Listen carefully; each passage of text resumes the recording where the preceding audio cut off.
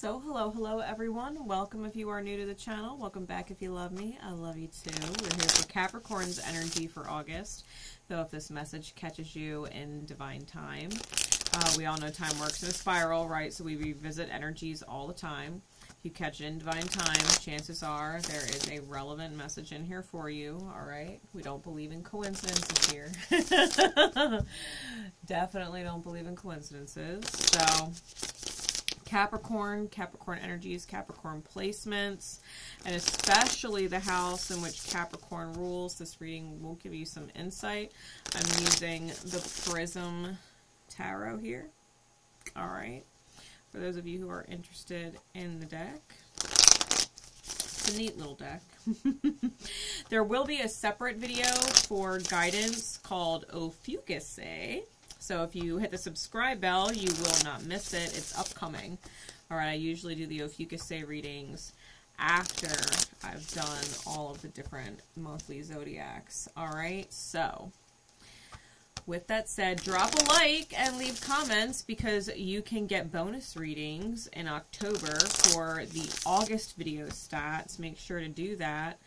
Sagittarius whooped everybody's ass for June, and so they're getting the only bonus reading this month. They got most views, most likes, and most comments, and so they're getting an extra large, extra special bonus for August. So if you would like bonus readings yourself, Capricorn, and want additional messages, extra energies coming through, different readings for different groups of Capricorns, then definitely make sure to like, share, and subscribe. Share it out with your other Cappy placement friends. All right?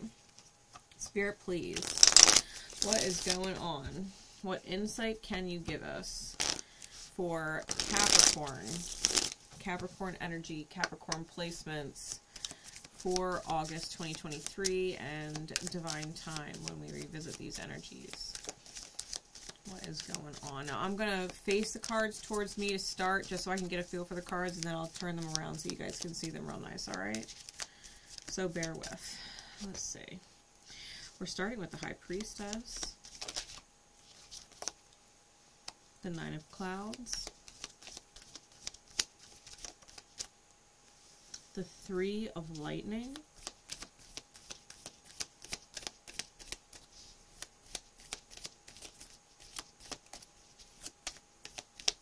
what else?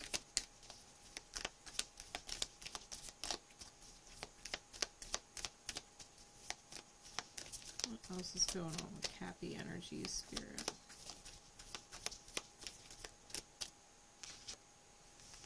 The Magician and the Master of Raindrops. All right, Clarice, please.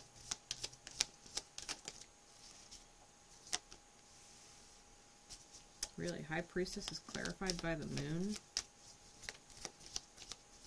That's double Pisces. I mean, your ruling planet, Saturn, is in Pisces right now. What else? Clarify the Nine of Clouds.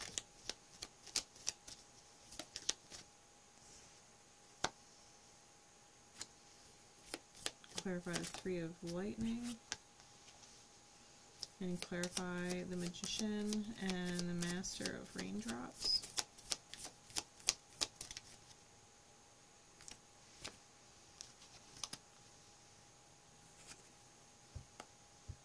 Alright, bottom of the deck is the Three of Gems. Top of the deck is the Two of Clouds. All right, Cap.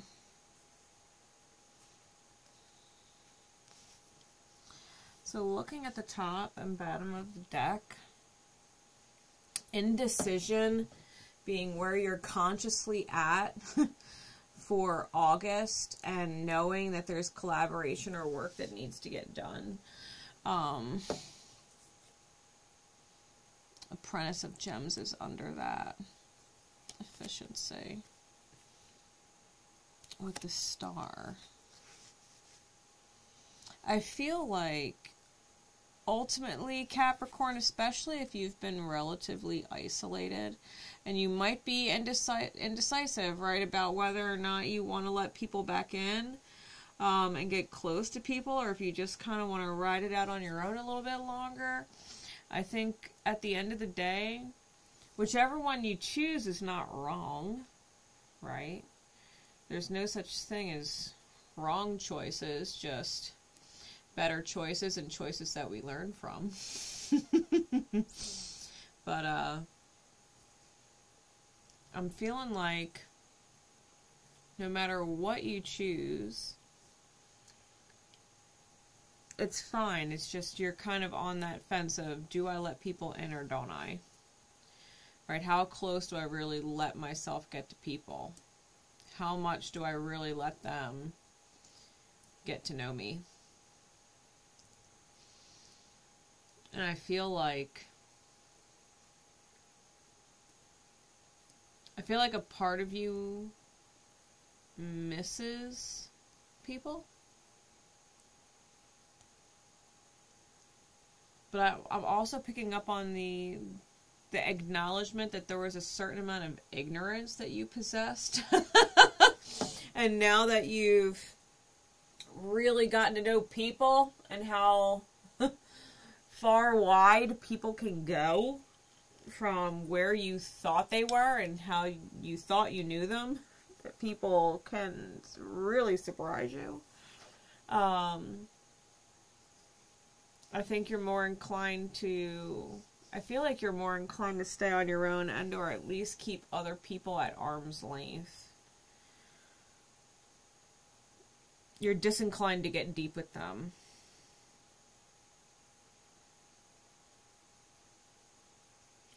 I think a part of you knows too, looking at these cards, that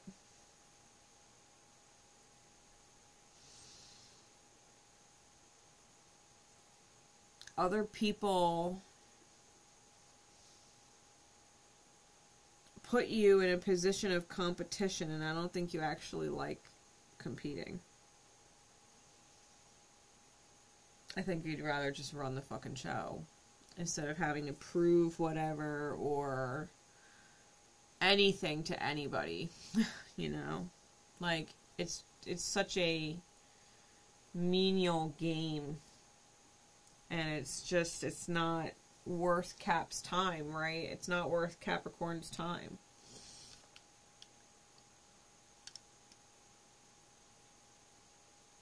Alright. So we're starting with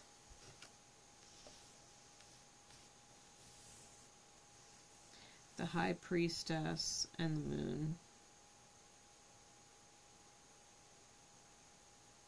I feel, especially because, I'll put them both up, especially because the Nine of Clouds is there clarified by the Five of Lightning.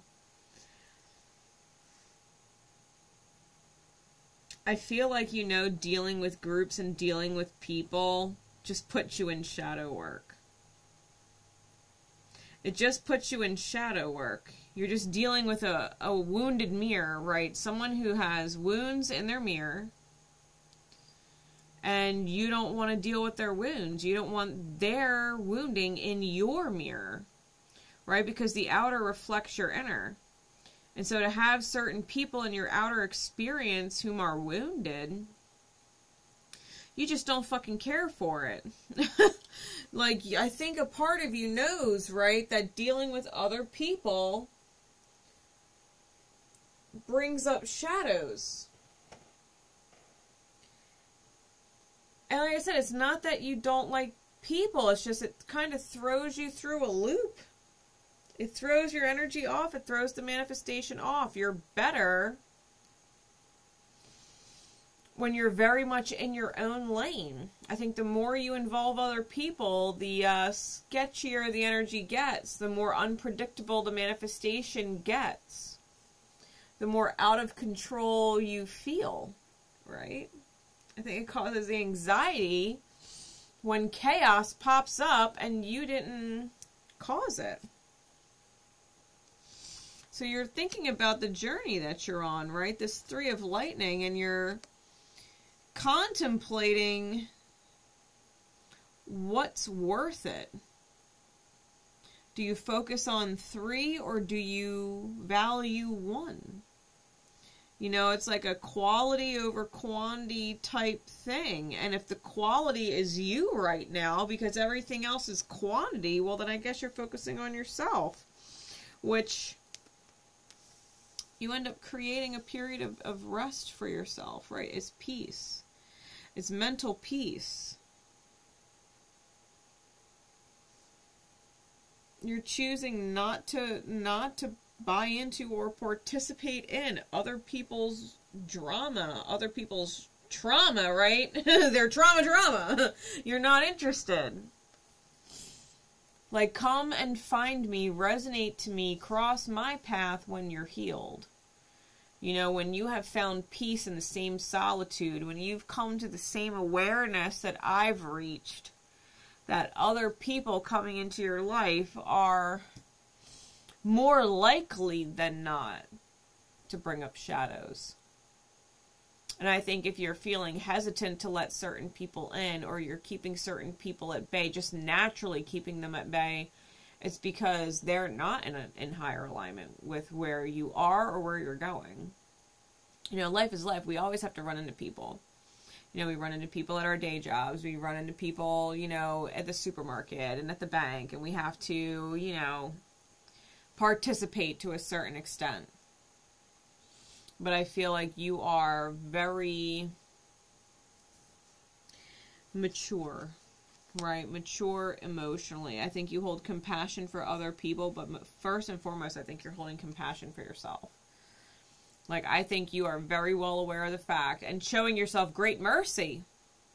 I think you're so emotionally intelligent that you are showing yourself mercy and holding compassion for other people at the same time, because you know dang right well, you being in a higher alignment than they are, to go down to their level and try and bring them up only ends up hurting them, because people can easily get up and out and elevate when they want to. If you've got to go down to someone else's level and into their life and into their nuances of energy to bring them up, they're not ready. If they were ready, they'd be doing it. Right? The best you could do is just simply be and exist in your authenticity and just lead by example. This is what sovereign looks like. This is what not letting other people's energy affect you looks like. I think you're more inclined to lead by example than to try and teach. Right? Than to try and teacher-student dynamic, because when you're in a teacher-student dynamic, it's both ways. It's both ways. But if you're leading by example and just simply doing and being, that's a different story. So, Capricorn, if you are indecisive about letting other people in, like, if it's not a fuck yeah, it's a fuck no. If it's not a fuck yeah, then it's a fuck no. And that's the way it breaks down. If the decision to let someone in is not easy, then it's a no. Not today, not right now. Not until more question marks are answered. Not until the alignment's in alignment. You know? You'll know when it's right to let someone in. You'll also know when it's right to let someone go and let them move along their way. Right? Getting them out of your way. So, trust yourself, trust the manifestation, trust your intuition, okay? Trust your intuition, because if you don't feel like doing more fucking shadow work, which you can only do so much shadow work, right, until the shadows get fucking redundant, and you're like, God, this shadow is so fucking annoying. You know, it's like watching a rerun of the same episode over and over and over again, and it's like, ugh, like, give me something new, you know, like, it's an annoying shadow. So, I don't think you want to rerun it. I don't think you want to rerun the past. I don't think you want to rerun trauma drama. I don't think you want, you know, new people, same old story. You know, same old bullshit. I think you're just over it. And I think that's the right space to be in for August. I think it's good that you're in a natural state of self-mercy and awareness, not just of self, right? That sovereign self, but being aware that the outer experience is trying to suck you in. Especially with Capricorn being back at 29 degrees and doing one big last hurrah in your sign. At least for this year. I mean, Pluto will kiss into your sign next year, but not that long. This is Pluto's last major bump into Capricorn. And I think, the shadows are kind of reaching to grab you as you get away type thing. So just, stay in your lane. Just stay in your lane. You're good in your lane. You're good. You're good in your lane. Alright, so Capricorn, I love you. I'll catch you in a Fucusay. Don't forget to hit that bell so you don't miss it. Definitely drop a like if you haven't already. Leave me comments if it resonated. I love you all, and I will catch you again soon. Bye.